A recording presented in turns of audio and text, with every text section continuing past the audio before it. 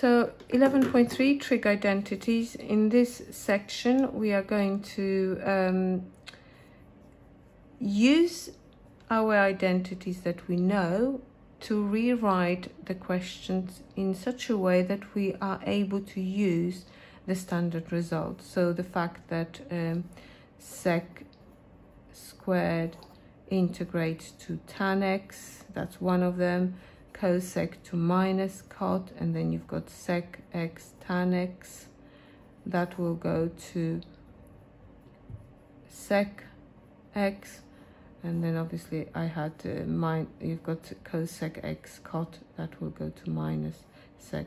So you've got more of these which you should be looking at while doing those questions till you get familiar with those results and you are confident you can use them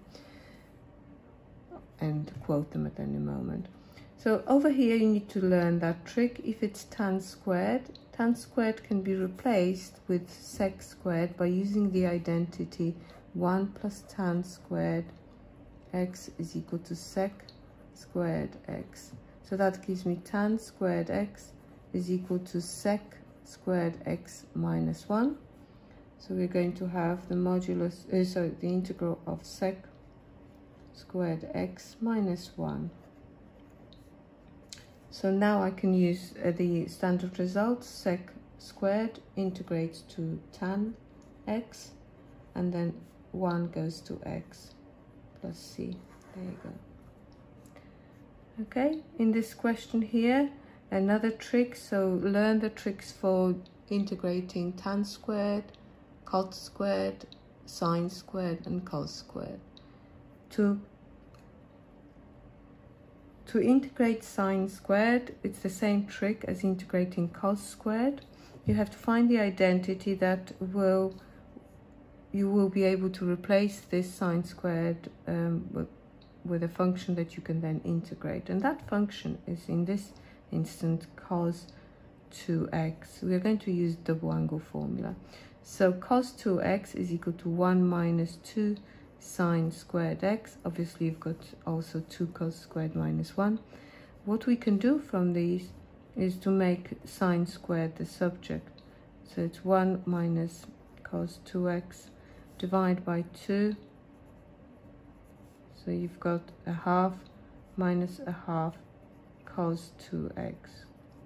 So replace this function with a half minus a half cos 2x.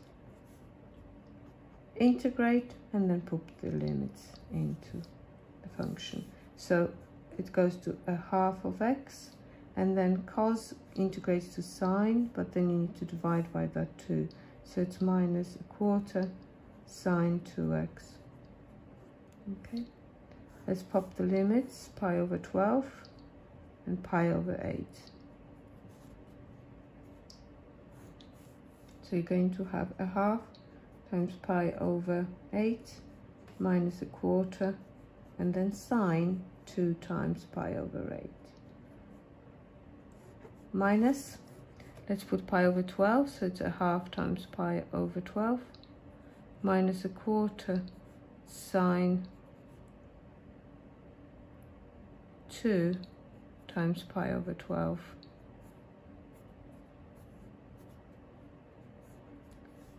So altogether we've got 1/16 minus 1/24. So that should give me, bring it to the common denominator, that's going to be 4, if you times it by 3, that will be 24. So that's going to be 3 here and over here 2. So it's going to be, we can do it on the calculator, pi over 24. And then over here we've got minus a quarter sine, and this will go to pi over 4. So it's minus a quarter. You can pop it in the calculator in that state, root 2 over 2. Okay, and this one here will be adding, because I've already incorporated this one, a quarter times, and sine pi over 6 is a half. There you go. So the overall answer is going to be pi over 24 I've got. Might be not right.